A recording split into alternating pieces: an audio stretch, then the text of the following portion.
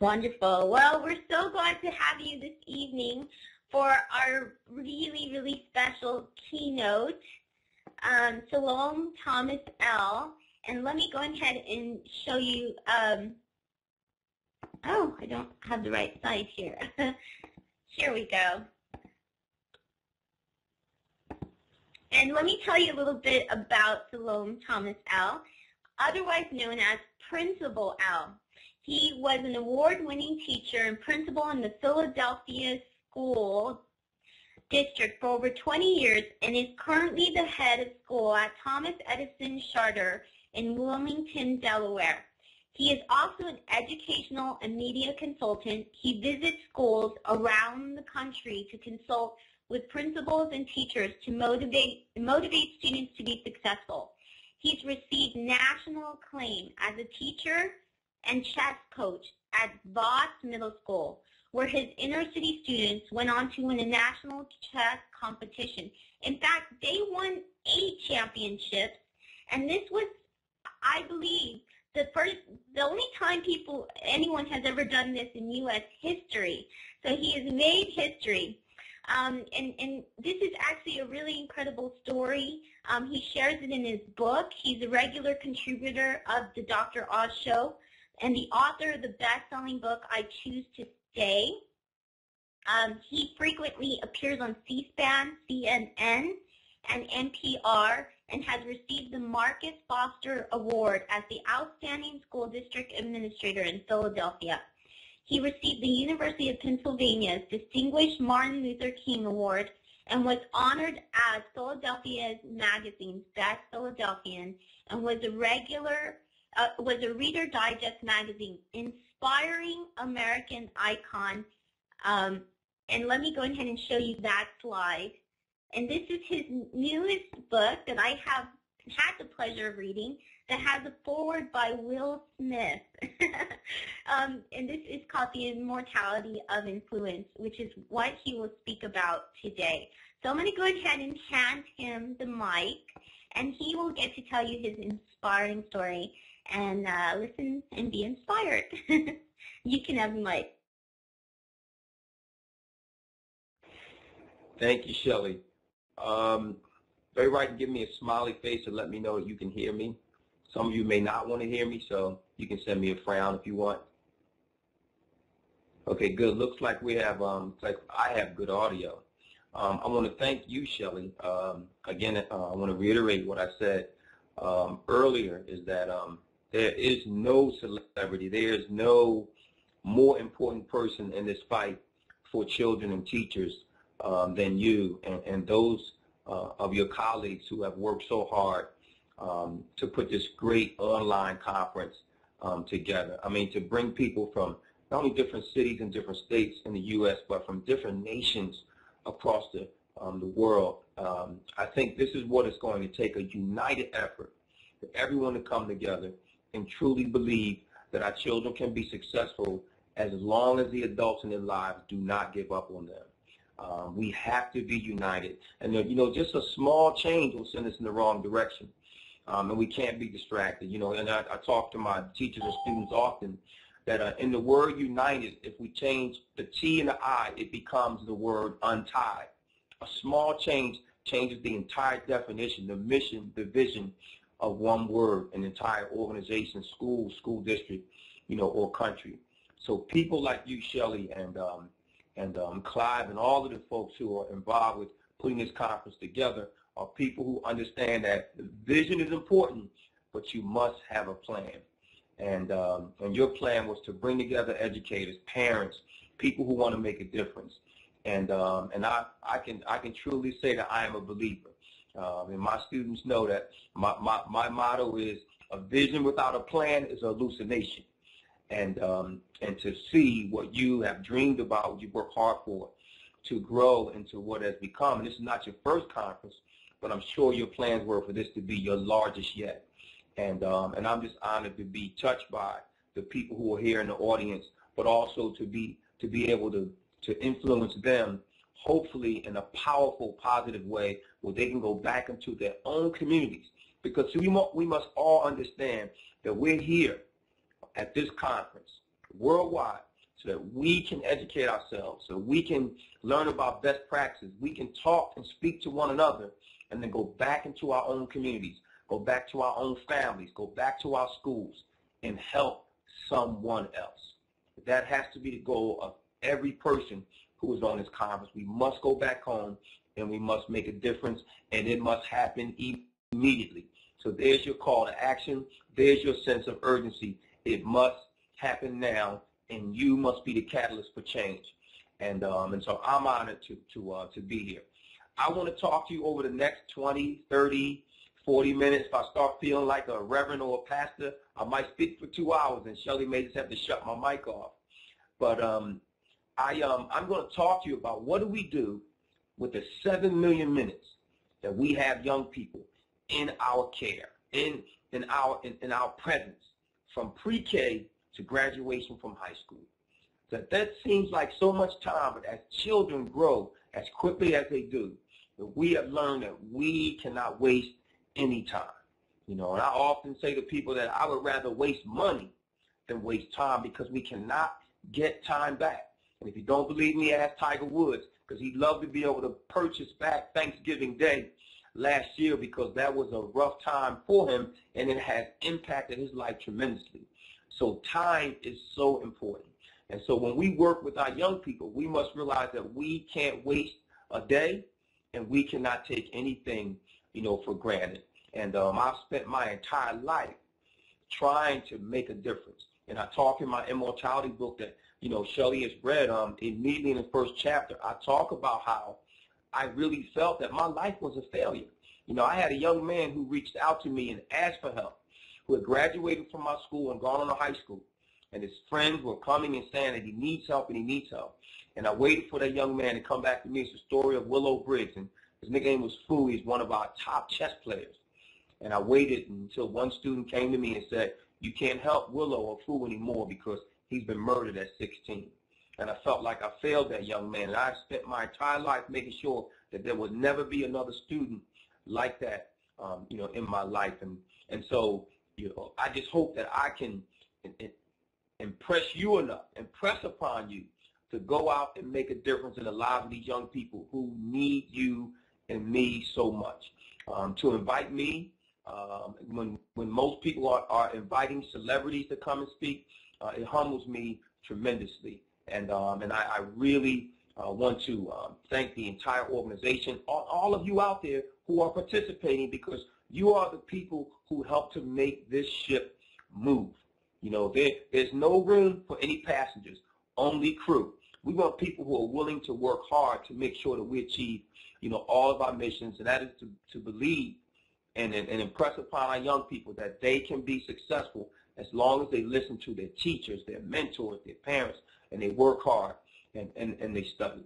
And so, my belief has been for years that we have to teach young people that they must believe in themselves, that they must take responsibility for their own learning and for their own behavior, that they must develop this sense of self-efficacy.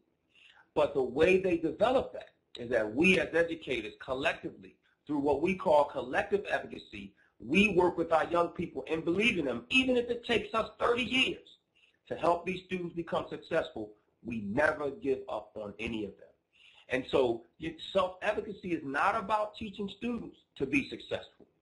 It is about teaching students how to respond when they are not. We students have to understand that failure will be a part of their lives, that they must embrace failure, that they must own failure, they must learn from failure. But they learn from it, and then they move on, and they become stronger because of it. And if they can look up, they can get up.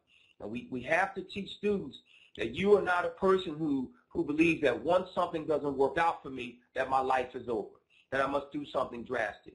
That's what happens to young people who don't understand that they can be successful, that those setbacks are only temporary. See, they need to grow up to become people who decide, my life is not right, so then I'll go and shoot up a college campus. Or I'm a 20-something-year-old mom and I'll murder my daughter because I want to party. We don't do that. We don't teach students to do that. We teach students that they can become successful when they work hard. And that's what we have to do. And then the idea is, how do we reach those students? We reach those students through great teachers. Teachers who are supported by principals, who are supported by school leaders, by administrators, who believe that their work, because my work as a principal is reflected in the work of the teacher. If the teacher is not successful, then I am not successful. And as a teacher, all good teachers believe that if their students are not successful, then we are not successful. And so our relationships must be built upon the fact that we work together in the classroom. You've heard often during this conference that we must allow students to be as creative as possible. We must allow parents to be involved in this process. But we must be willing to give up ownership, give up some of that control so our students can grow. With flexibility comes longevity, and we must be willing to help those students grow and become the people that they want to be. When we will also support those parents. There's so many parents who struggle. I have parents who come in and they're not happy with the way that I discipline their children, and they come in and say to me, you know, Principal, I don't like your program. And then I have to nicely say to them, if your program was working, I wouldn't have to use mine. I have students who are in my school 7, 8 years who never come into my office, and I have some children who are in my office more than my furniture. So I truly understand that parents play an important role in raising children and educating children. I remember my mother saying to me long ago that when I first talked to her about wanting to become a teacher, she said to me that you must understand that every teacher is not a parent, but every parent is a teacher. And I never forgot that, because throughout my career, the students who have been successful, even the ones who struggle but allow the educators in their lives to help them, are students who had the support of their parents or some other adult, you know, in their lives. And so I do not minimize the role of the parent. Myself as a father who struggles to raise 2 girls, you know, and I took women's studies twice in college, and I still only get 1 hour of ESPN in my house every night. Now, I don't know how that happens, but for some reason, the girls run my household.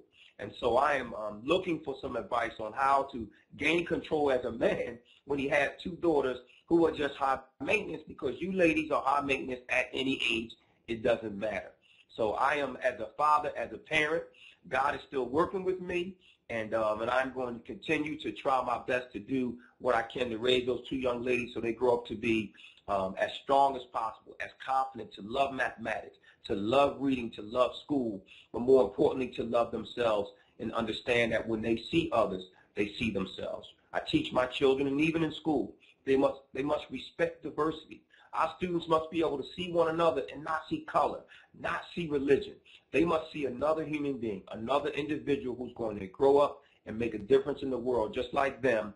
And so you treat that person as if they are your sister and brother.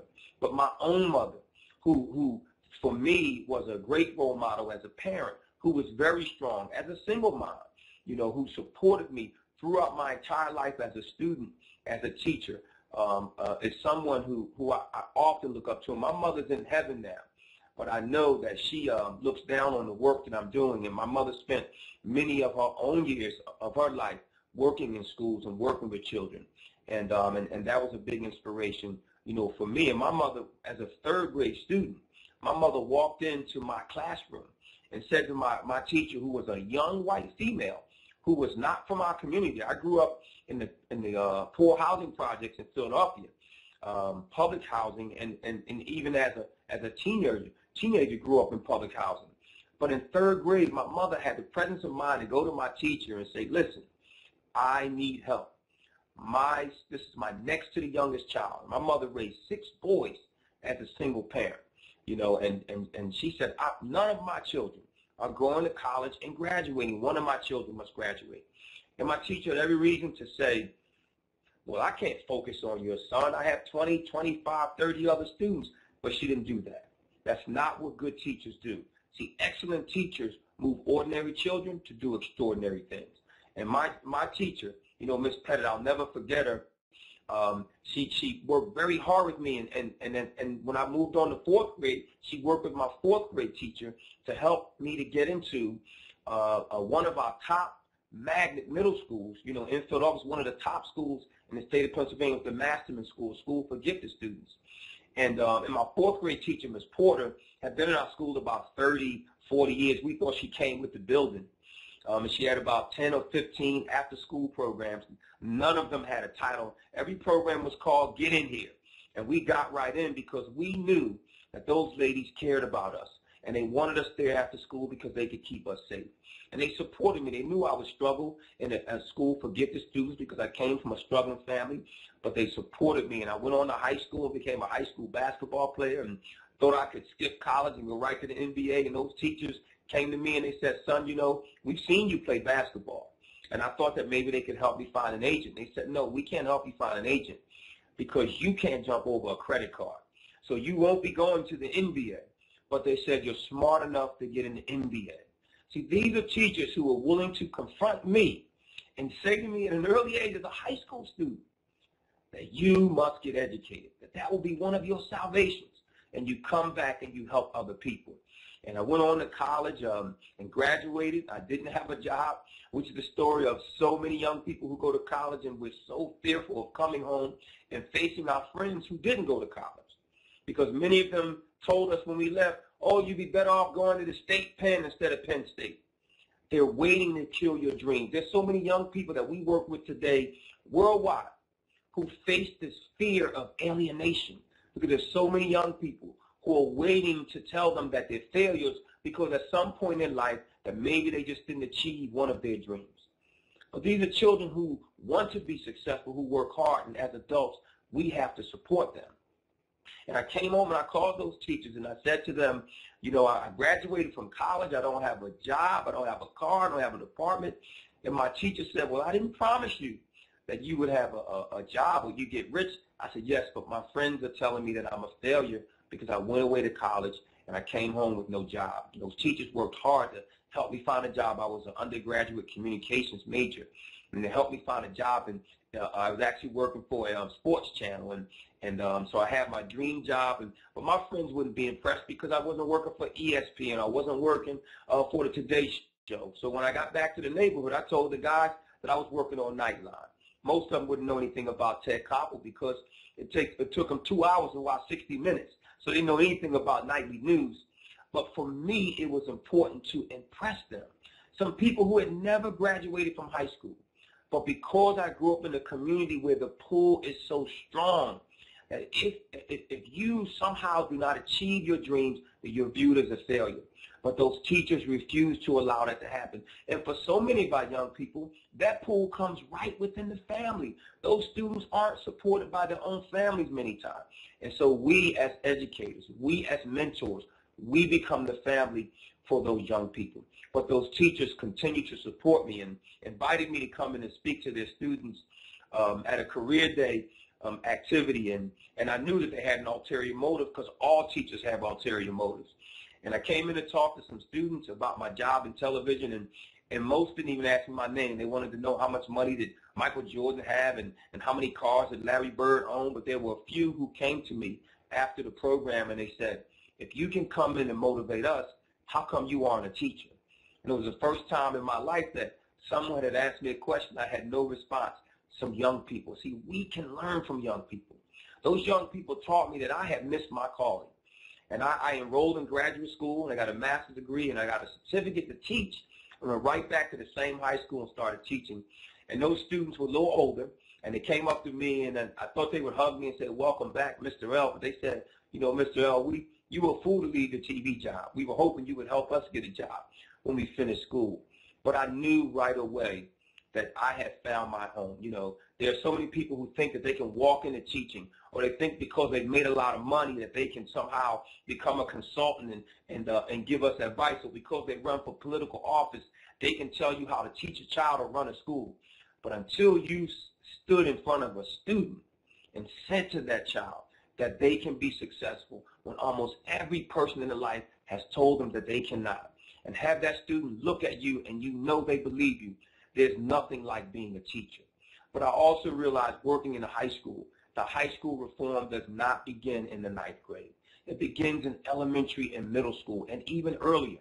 And so I decided to spend the next 10 years of my life in middle school. I moved on to the Theater Middle School in North Philadelphia, which is a very tough area. And I decided that I was going to help these students. And in 10 years at Vaux Middle School, we lost almost 20 students to murder. And there's no teacher certification program that will ever prepare you to walk into a classroom and see an empty chair that 11, 12-year-old child will ever sit in again. There's nothing like it. And you know, it takes a lot to be a middle school teacher. You know, middle school teachers, you either love it or you hate it. So all middle school teachers out there, President Obama, if you're listening, all middle school teachers deserve a big raise right now. Right after that, you must give all high school teachers a big raise because they work so hard and they're working with teenagers who think they're adults. And you elementary teachers, you deserve an even bigger raise because you're working with kindergarten children and first grade students and second grade students, many of them who are already caring for themselves. And people who work outside of education may think that that is foreign, but it's not. There's students in elementary and middle school who are not only caring for themselves, but they're caring for younger siblings.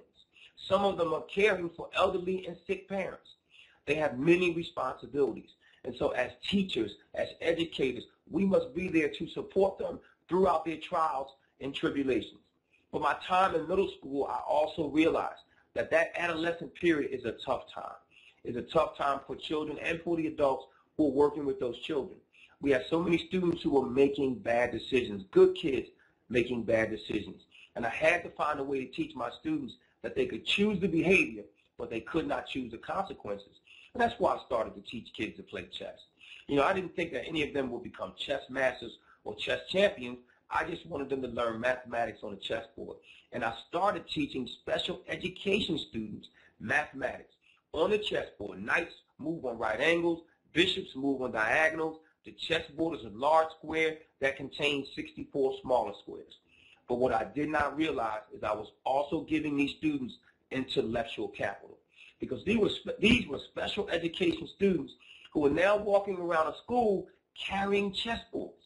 So people would come up to them, other students, and say, you know, aren't you in that LD program?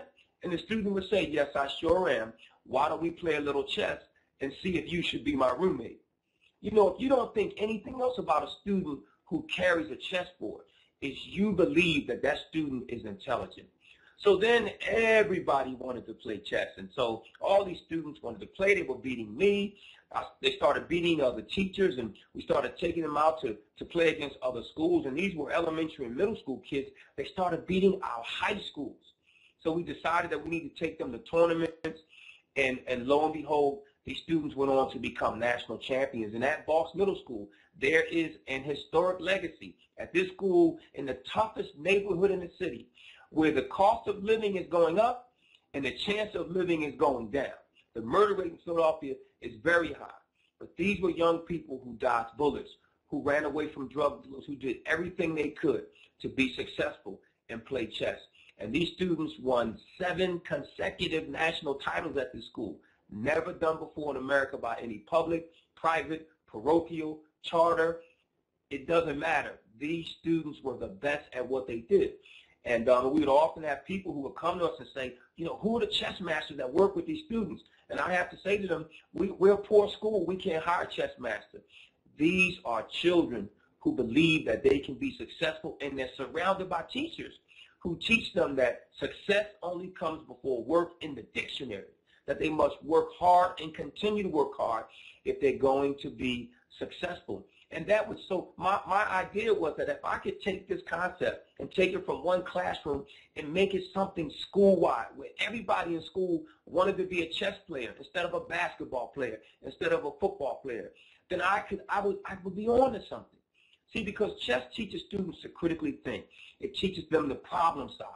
I mean, it teaches them logic, reasoning, to think 3-4 moves ahead, which is not only as important as a child, but as an adult. Many of these children who grew up and became successful adults said that how they drew on their skills they learned as a chess player as a child when they were in college and when they became business professionals. But I said to myself, working in this middle school for 10 years, that I have to have a larger impact, that I need to make this school-wide, I need to make it district-wide, I need to make it nationwide, worldwide. So I decided that I wanted to become a principal. But I had to call my boss first, and that was my mother. And I said, Mom, I'd like to be a principal. And she said, boy, have you lost your mind. why in the world would you want to work with adults? And I said, Mom, but I'm tired of breaking up fights in the lunchroom and in my classroom between kids. And she said, son, don't you know that as a principal, you will break up more fights between your teachers than you ever have between your students? And she told the truth. But you know what? I have not regretted my decision to become a principal 1 minute. It is the greatest job in the world because I knew from the first day that I could only be successful if I respected and protected my teachers. That I realized that I could do nothing without those teachers. So when one comes into my building coughing and sneezing, I'm in her room right away with a cup of hot tea and lemon. And she says, oh, Principal L, you must love me. And I said, yes, I love you. But you also have Rashida and you have Brian in your room who have given me trouble for years. But this year, I have not heard one word from them. And so I cannot come in and control your classroom the way you do, so I must keep you healthy. See, as principals, as leaders, we must understand that it is our duty. It is the duty of the administration to serve the people, not the people to serve the administration. So my mother said to me, son, I will give you my blessing. You can become a principal, but you must remember one thing, that when you walk into your school for the first time, that you will meet teachers who have been there for principal after principal after principal. You will have old ladies who have been at your school teaching the children of the children that they have taught. They will be smarter than you. They will be more experienced than you.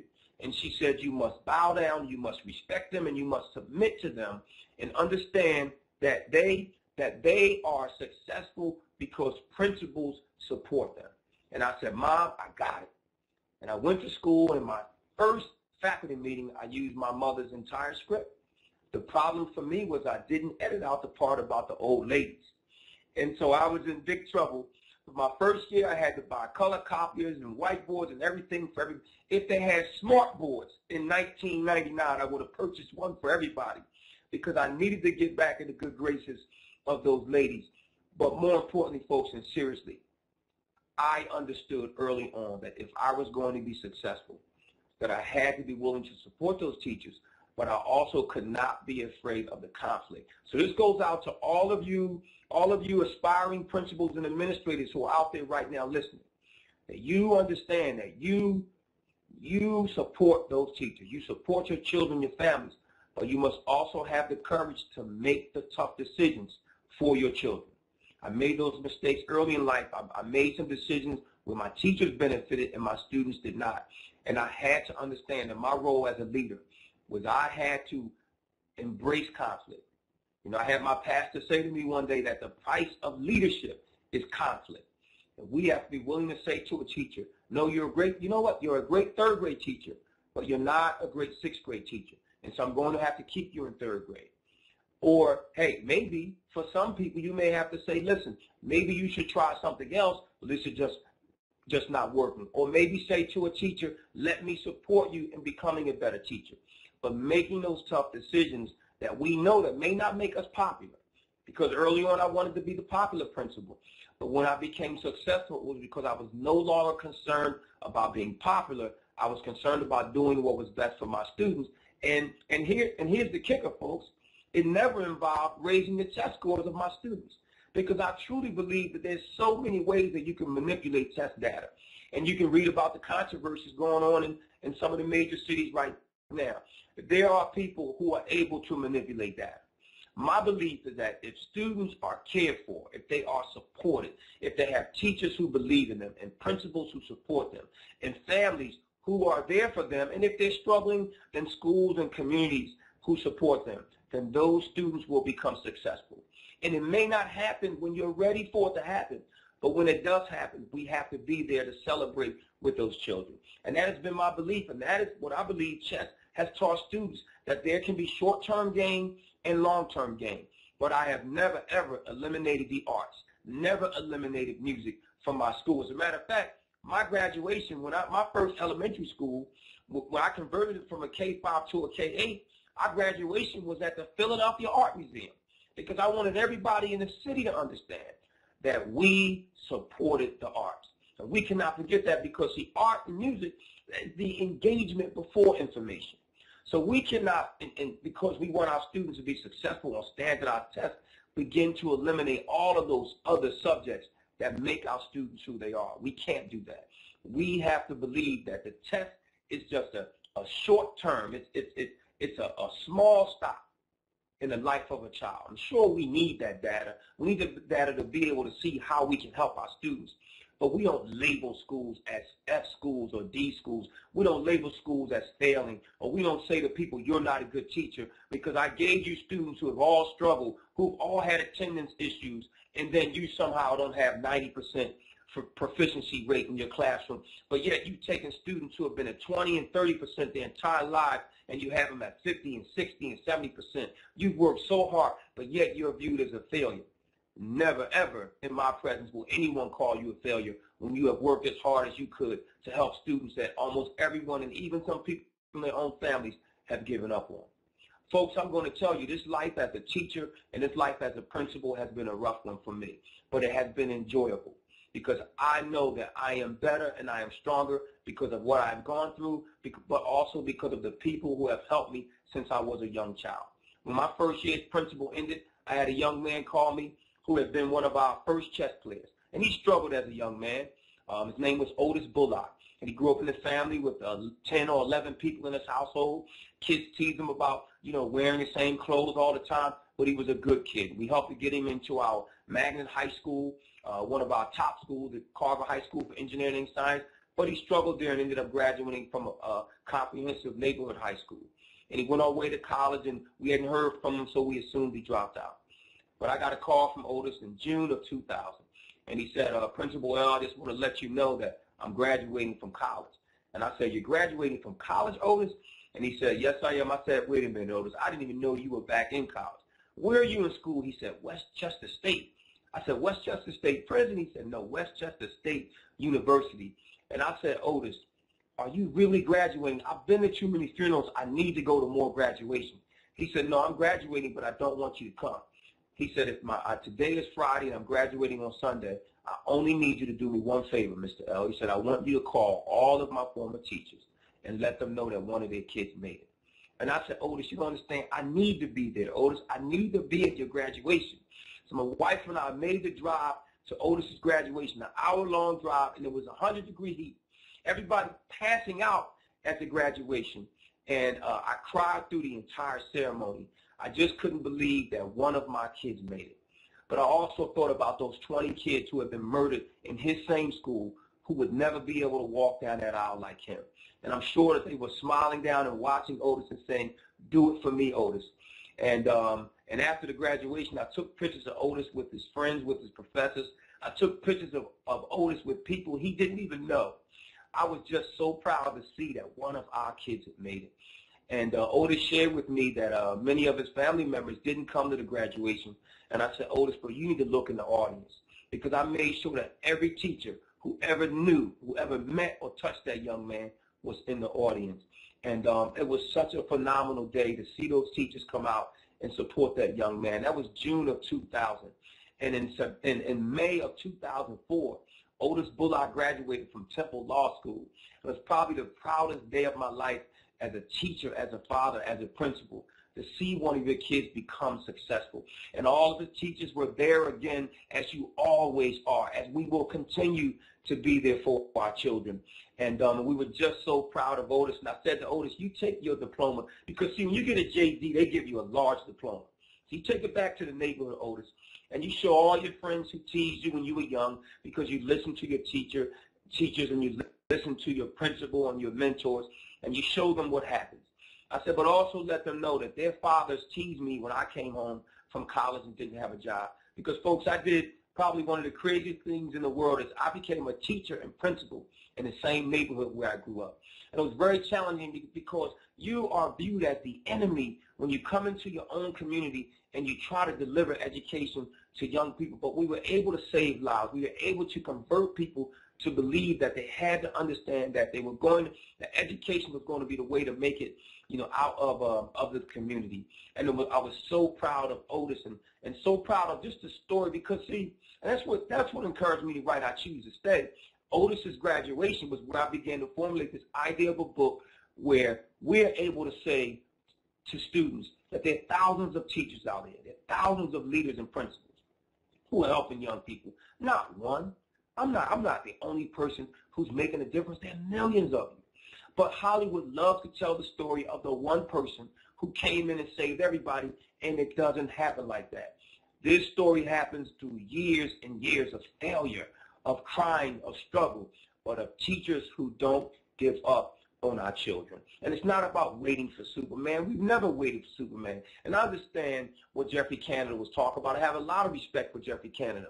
But I must say that we cannot buy into this concept that charter schools are going to be the answer, that they're going to come in and save everybody. I am a charter school principal, folks, and I'm saying this to you, that charter schools are only a part of the solution, that what we need to do is develop and build good schools for all of our children. There shouldn't be one family in this world who is able to say that I'm not happy with my school and I have nowhere to go.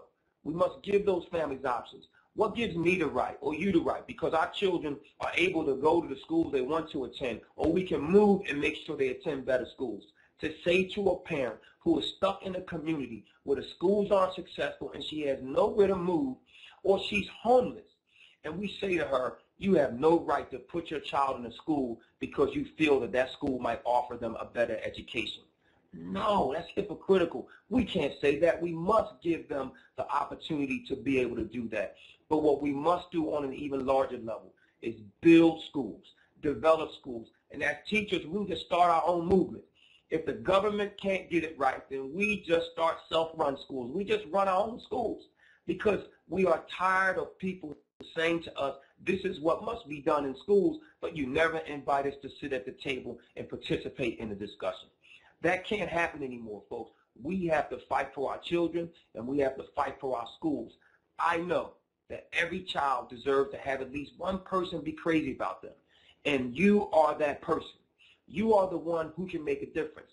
And it takes people who are willing to go to children who may not look like them. It doesn't matter who you are. It doesn't matter if you're black or you're white or you're Latino, Hispanic, Native American, Asian. It doesn't matter. Children simply want you to look in their eyes and say to them, you can be me because I was once you.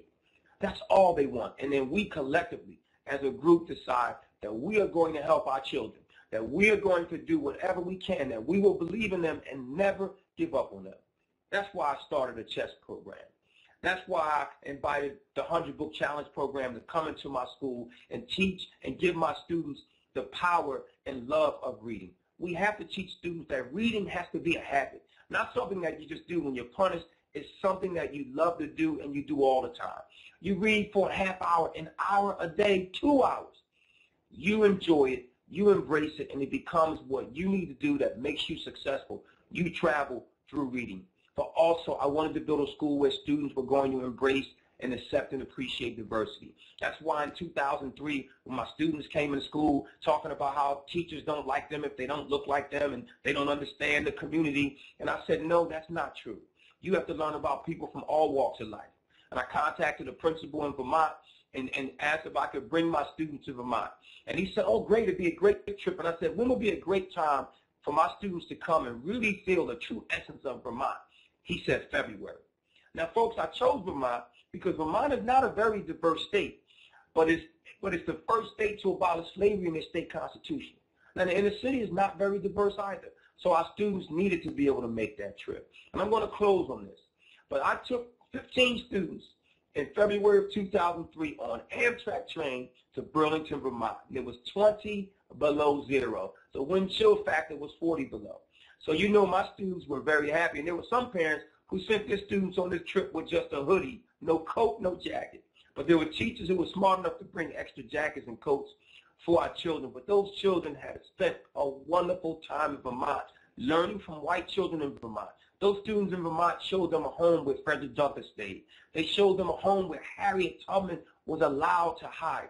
I mean, these were students learning their own history from other children. And I think these cultural partnerships, these activities are what our students need. And these were students from the hood, from the projects.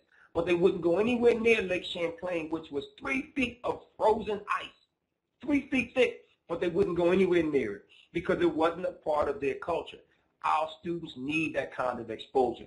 There's a large achievement gap, folks, but there's also a major exposure gap.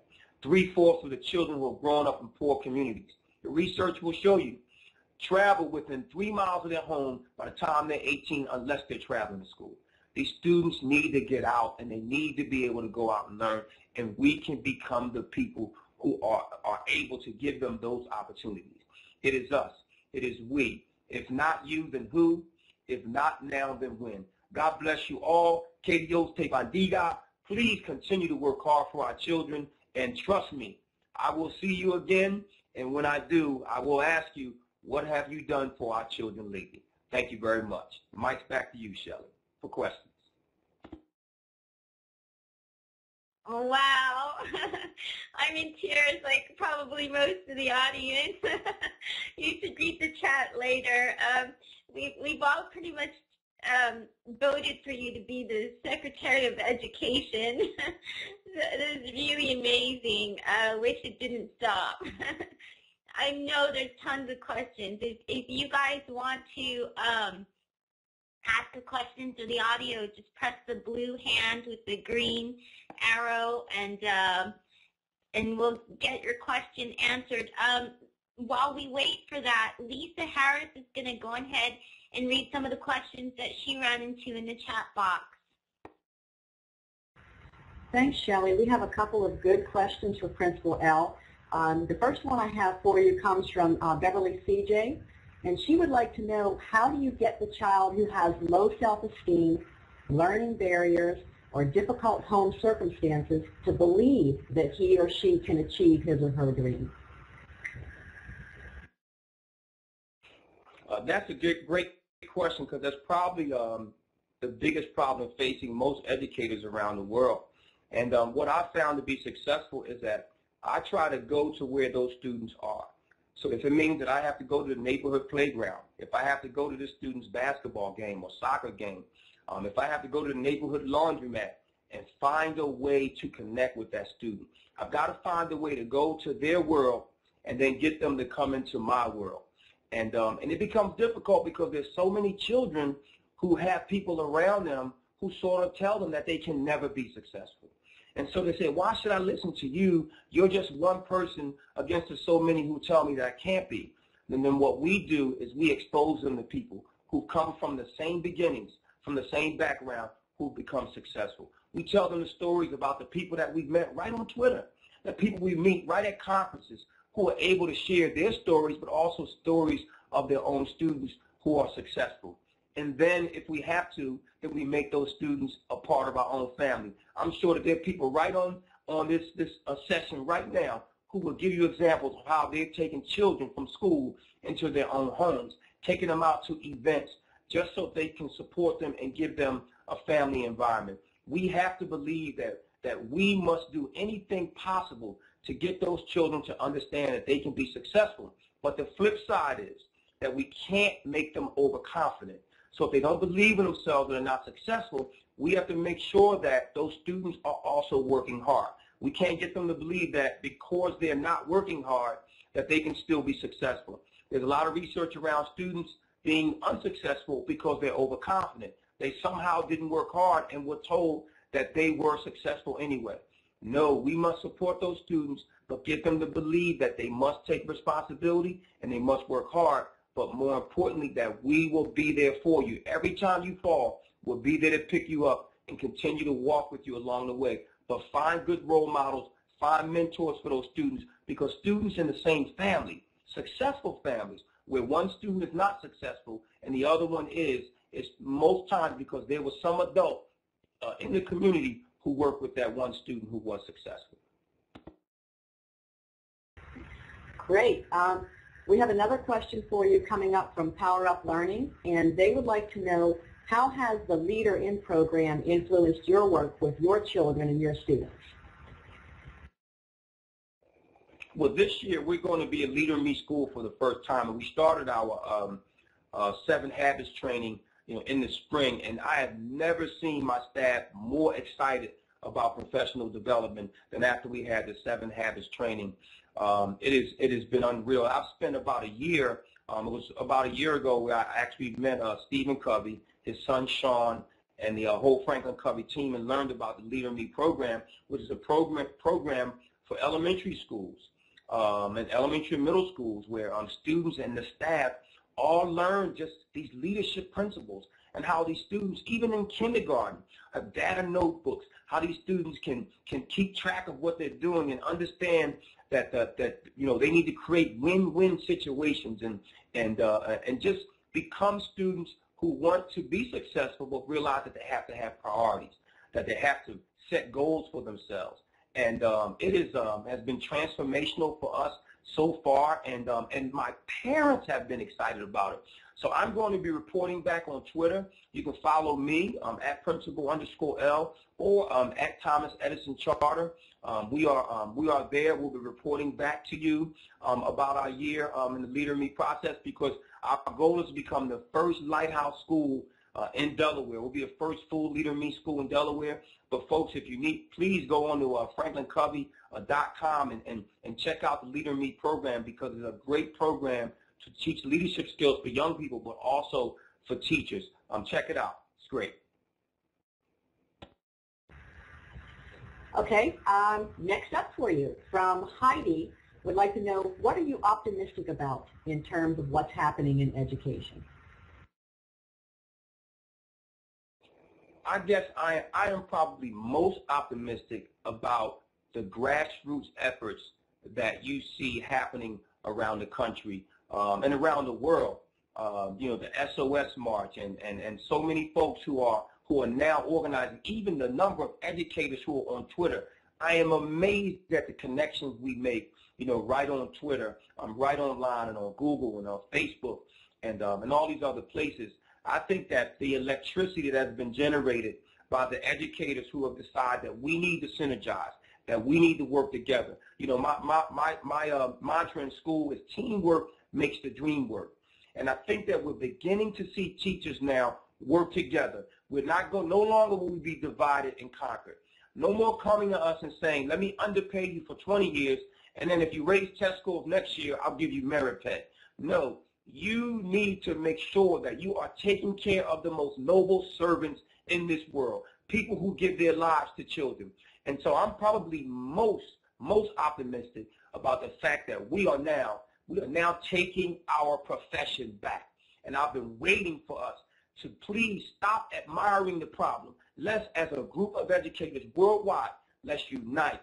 And through Twitter and through other avenues, let's come together and have conferences like this. Let's meet and let's become powerful, and let's develop the educational system that we know our children deserve. Wow, I was getting choked up on that one too. There's a lot of comments coming through the chat box of people saying how much they're being touched by what you're sharing. The next question that we want to ask out for you comes from Chris, and Chris wants to know, how do you turn around those students who get to high school that they're already okay with failing before you even get started with them?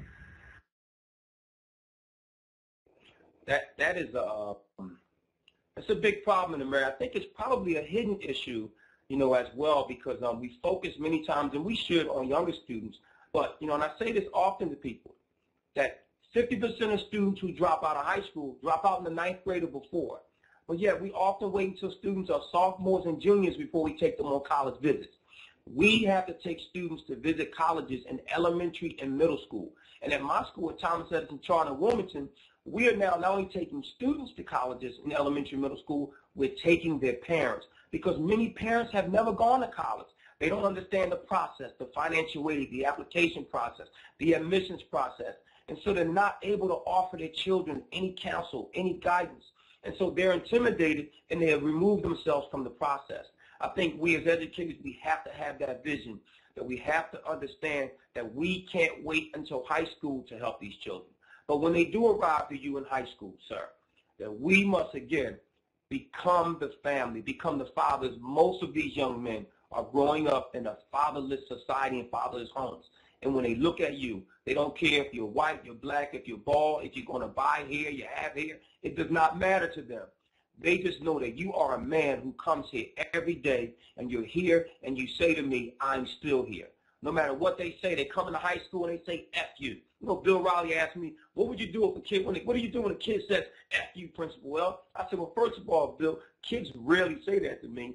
And then when they do, I tell that child, you know what? I'm not happy you feel that way, but I'm going to be here tomorrow. So you're going to have to change your attitude because that's not enough to get rid of me. When children know you're relentless, persistence overcomes resistance. When those children know that you will be here, eventually they'll just give in. They behave like that because they don't know if you're going to be in their lives from day to day, from year to year, because most men have not been there. But when they know that you're going to be there, they'll give in and they will show you who they are and they will subscribe to your program. And then if they don't, you call me, you email me, you find me on Twitter or Facebook anywhere, and I'll come and visit your school and do a Principal L drive-by, and we will save that child's life.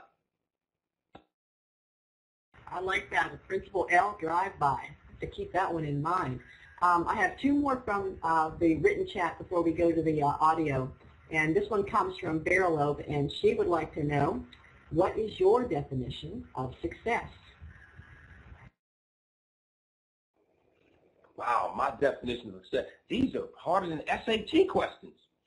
You know what I was thinking about yesterday is often when I call my principal colleagues and I say, you know, how did the year go, how are things going? They almost always begin with whether they made AYP and whether they did well, and I tell them, listen, I'm not even asking about test scores. I want to know about the lives that you're saving. I want to know about the teachers that you're bringing back next year, because, see, I'm a firm believer that the greatest form of recruitment is retention, and the greatest form of retention is recruitment. So we've got to take care of the teachers we have to make sure that we get in good teachers. And then we have to bring good people onto our team to be able to retain the great people we have. So I want to know about those teachers who are growing. I want to know about those students who are doing well. And so for me, success, and my school made AYP this year. And we're in a school, we serve 94% kids at or below the poverty level. You know, but I've never say to people, I'm proud of my school because we made AYP. And see, what I do is I turn around schools. So I will only go to a school if it's failing. And my belief is that any school, no matter what kind of shape it's in, if you have the right leader, you have the right teachers, that school can become successful. You don't need any special test-taking, test prep program. You don't need any special curriculum. You need teachers who are willing to learn, who are willing to work together. You need a supportive board.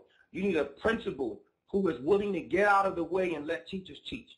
I know my limits, and I know my job. And my mother said to me that arrogance is the Achilles heel of the school principal.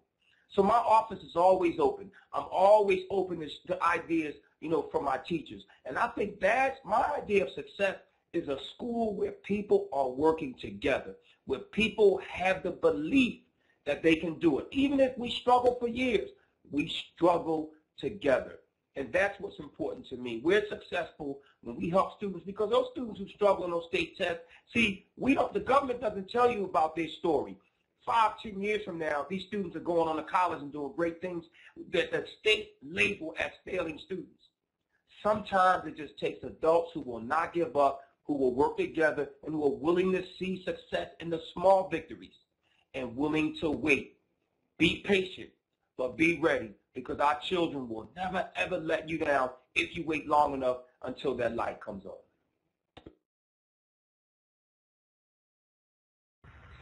Right before we end, I'm going to end with a question from Will, but we actually got one more in the chat box that I want to throw to you before I give you Will's question, because his will be a great one for you to round out with. So from Ryan Bredtog, they would like to know, there's a tremendous amount of tension growing or already existing between teachers and administrators. How do we rebuild those bridges when they are broken or breaking? Wow, there's tension between teachers and administrators. I wouldn't know it because I thought my teachers loved me, because I sure love them. I mean, even for professional development, I took my teachers to Rehoboth Beach for a day. Now, of course, I had them there, playing tug of war and flag football and trying to find out which team was smarter than the other, just all team-building activities, but it was a day for us to grow as a group. See, when you're going to turn a school around, it's about changing the culture of the school. the culture of togetherness, of teamwork, that we struggle together and we're successful together. And I think that if we're going to prepare the broken relationships between teachers and administrators, that we both need to understand that we have roles in the building and that ultimately the decision has to be mine. And so you have to respect that power. But I also have to respect you because you are the one person who makes a difference. I've never seen one principal become successful because his teachers were not successful. So, you know, so teachers understand that when you come in, that you work with that principal and you support that principal. The principal does the same. The principal then turns around and says, I will support you. I will not throw you under the bus. I have many superintendents pissed off at me to the highest of festivity because I have protected my teachers when they needed to be protected. And I've gone to boards and say, I know that you said that there's no money available for raises, but we've got to find a way to help teachers. We find money to build stadiums. We find money to do all the other things that are not important, but when it comes to our children, we don't have money. I believe that we have to work together. Our children are suffering because of those broken and failed relationships. Children are very observant. They know in a school when teachers don't speak to one another. They know in a school when a principal doesn't respect his staff. I worked in a school as a teacher where we had to face those issues, and it was tough working in that environment. And I said to myself that I would be dedicated to making sure when I became an administrator that I would have respect for my teachers. Even when I tell them something that may not be positive or they may not want to hear, I will deliver it in a way where I will say, we will get better. We will make this change. We will do it together. And I think when people are disciplined with dignity, they're willing to accept those consequences and grow from them. But principals must understand, and I say this to my colleagues often because I'm going to go publicly and say it, folks, that all principals don't get it. And I had some teachers had to bring me to this realization that all principals don't get it. And so I'm working with my colleagues to understand that we have to just sit back and listen and learn sometimes from teachers and from other stakeholders, that they have been there, they have the experience. Let's sit back and learn. The most intelligent people in the world are good listeners. We teach students that. So I think as adults and as leaders that we will be wise to take that advice as well.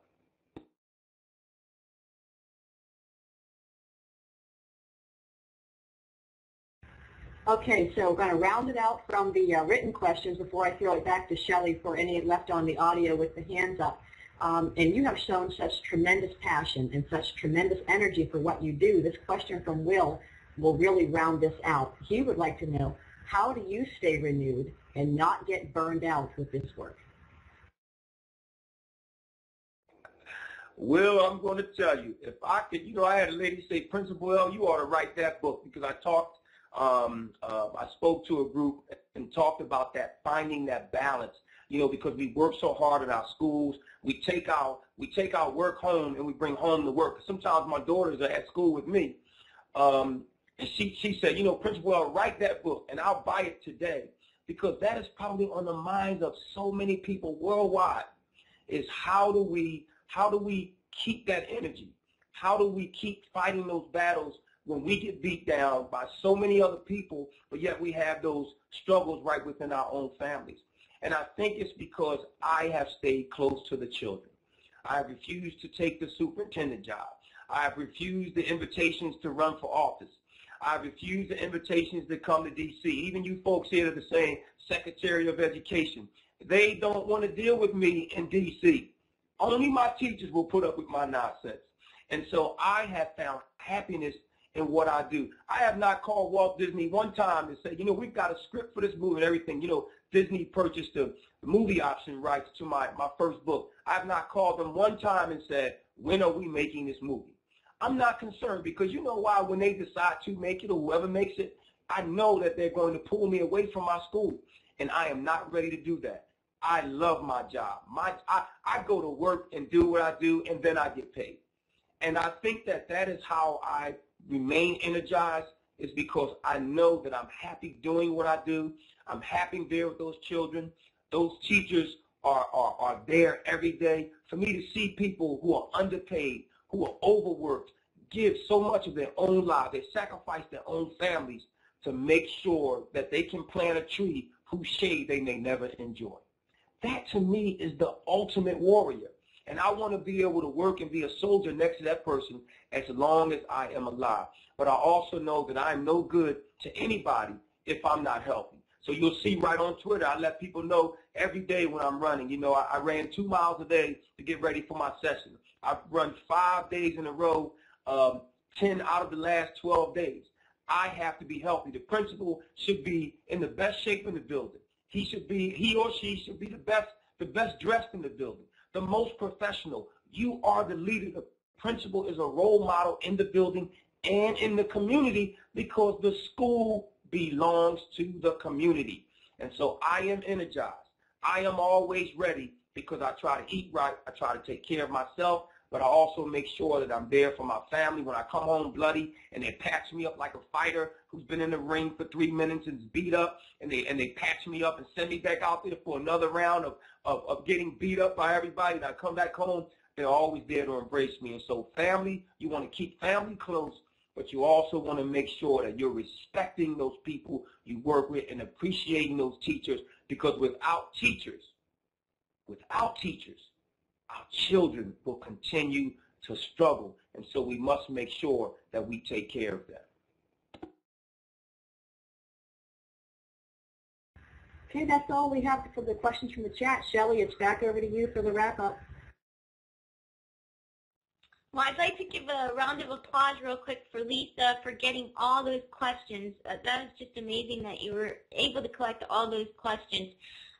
I'm sure people would like to make a comment or say something on the mic, even, just say, not necessarily a question, but if you want to share something with Principal L, you're more than welcome to. This is your chance. So just click the blue hand with the green arrow, and we'll go ahead and give you the microphone.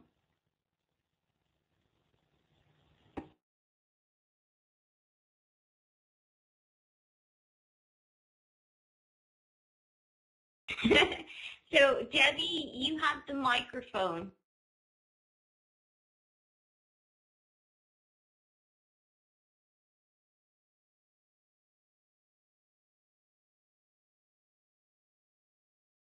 Okay, well, let's have Vicki Loris then, and you have the microphone. And Vicki is from Switzerland, I know that. Principal L, you're such an inspiration for all of us, and that's an understatement. Thanks so much for everything. Vicki, I finally get a chance to hear your voice. I've met you so much and talked to you on Twitter. I am so proud of your work and all that you represent, and I appreciate you coming to the session, and just want you to continue to do what you do, because it's people like me who continue in this fight because of people like you, and I appreciate all of your support and all of your hard work. Power Up Learning. Hi, Principal L. I just wanted to say thank you. Your presentation was amazing. I'm a young administrator in New Orleans, and it's a very challenging city to work in, particularly around getting our students to excellence. And I'm a member of a cohort of principals who are doing this work in terms of transforming schools. I can't wait to share this video, this audio feed with them. It was just so inspirational and inspiring. Thank you so much. I truly appreciate it. Oh, no problem. Yes, you are in a very, very tough situation, but those children are only going to be able to make it out successful because of people like you. You got Paul Vallis down there who came from Philly, and I know he's working with, the schools there. But this work is done by teachers, principals, and other people who work in schools also, folks. We can't forget about those folks in the cafeteria, those secretaries who do so much in schools, those classroom assistants, all of those supportive personnel who really help us do our jobs. It is amazing the work that they do, but I'm so glad that they're young people like you who still are coming into our profession and want to make a difference. We've got to find a way to be able to build a foundation of young leaders, teachers, administrators who want to come in and continue this work. And so please let me know how I can support you in New Orleans. that'll have to be a flyby to New Orleans. It can't be a drive-by. But I often go and visit, people write me and say, come and visit my school and talk to my students, or talk to my principal, or talk to my parents, and just talk to a dead body, anybody, but, just come and help. And if I'm available, I will be more than willing to try and help you, because in my school, I just try to make two words important: rigor and joy. I want students happy, and I want them working hard. And we're in a poor school where students are struggling, but we implemented a pre-AP curriculum from the College Board and middle school. Oh, these students were on fire when they saw this, and the teachers, because it required 30 hours of training. But 1 year later, the teachers are happy, the students are happy, because they're embracing the rigor, and they're finding happiness in knowing that they can become successful when they're supportive with people like you.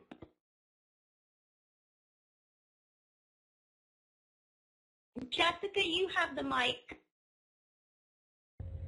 Hi, are you able to hear me?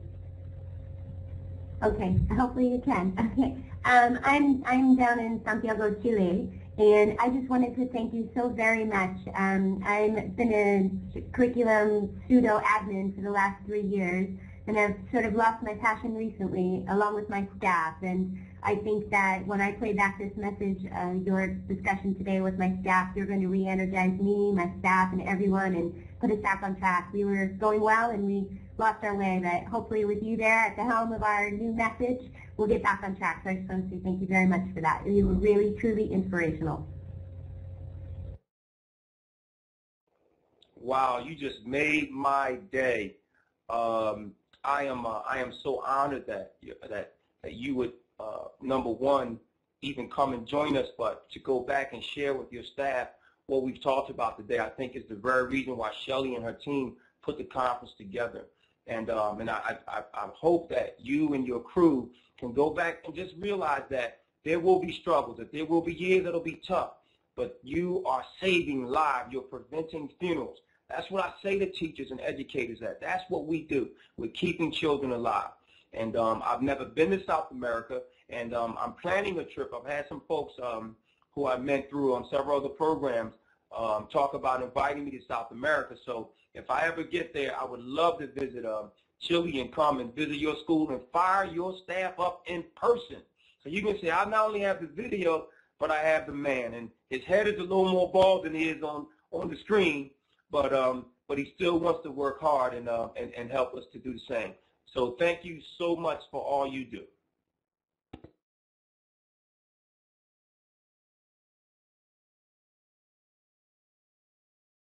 Have Will, People God G. Hello, how are you doing? My question more so goes to how important is it for you, I guess, as a black man to do what you do? Because when I used to work with young people, I brought with me the weight of our community. And, I'm 37, but my parents drank from colored on the water fountains and sat in the back of the bus. And with me, when I went with young people, I just wanted to impress upon them the importance of getting an education and what it means, to our community and to our future. And the weight just got to me to the point of dealing with them in the community, and when I just had to step back and be like, okay, I have to do something else because it's difficult. So how do you see yourself, I guess, as a black man in what you do? Thanks for your question. I see myself as a role model for all people. As you know, the image of the black man worldwide is not always positive. And to be quite honest with you, there have been many, not only black men, but just men in general, who have not done anything to help the reputation of men. Women have carried this world, have carried, especially in the United States, for over 200 years, they've carried our community. And it's time for men to step up. It is time for us to join this fight. It's time for us to become better fathers, to make sure that we are getting involved in education. And so I feel like I'm just one man who's trying to make a difference. I believe in the power of one. And if I can just influence or inspire one other person, one other man, one child to do the same thing, then I've done my job.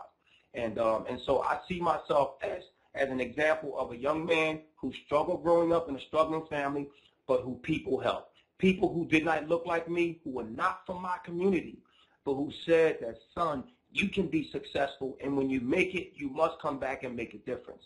And so I see myself now as the man who has to reach back and grab another one. Each one must teach one.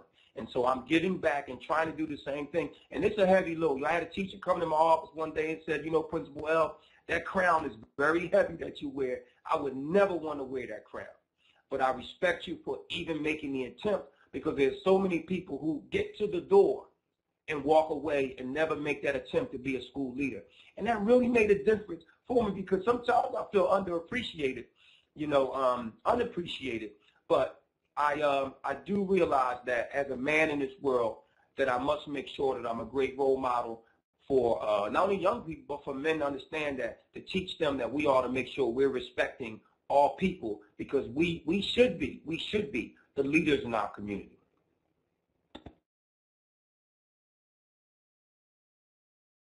Have our last question from Beverly. Beverly, you now have the mic.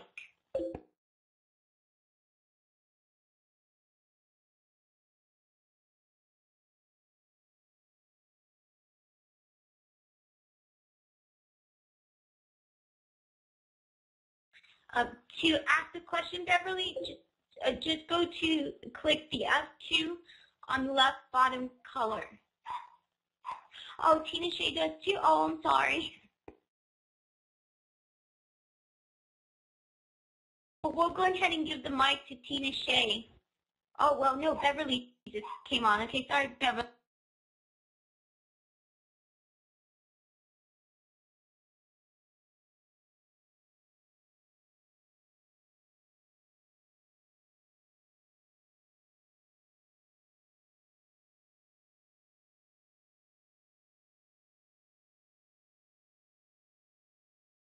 Well, we'll go with Tina Shea. Can everyone hear me? I've been moderating sessions all day, and now I'm a nervous wreck. Basically, I just wanted to add to what everyone else was saying, that I was just so inspired. As a teacher at my school, I'm looked upon as the tech guru, and I try to share tools with people, and it's always an uphill battle, and I get discouraged. But today I'm encouraged. I'm ready to go back to my school and fight the good fight and try to get more people on board. So I just want to thank you for giving me that inspiration, because I'm in New Orleans too, and things have been very rough lately.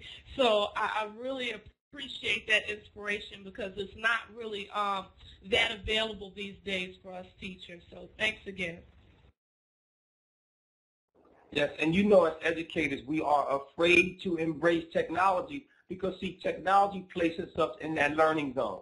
And so to go into that learning zone, we must come out of the comfort zone. And that learning zone is close to the frustration zone. And so you have not only building leaders, but district leaders who are afraid to embrace technology. And technology opens so many doors for not only our children, but our educators. I even had one of our, superintendents say to me, well, technology, doesn't teach a kid to read, but they don't understand that what it does is it gives the students the opportunity to do so much more. They can read in 10,000 ways. But we need people like you, champions for technology, who are willing to fight that fight and continue. So don't lose hope. Don't be discouraged. I'll be coming to New Orleans soon, and I'm coming to see you, because I'm going to check on you and make sure that you have not given up, and I'm also going to make sure that those administrators are supporting you, because if they're not, then they're going to have to see me, because my philosophy is that there's no class that won't pass. And so you have to have that support, to make that happen. And so please stay in touch with me, stay strong, stay in the fight, because we cannot do it without you. And just show them all the wonderful educators that are on Twitter. That'll let them know why we need to make sure that our students have iPads in their hand.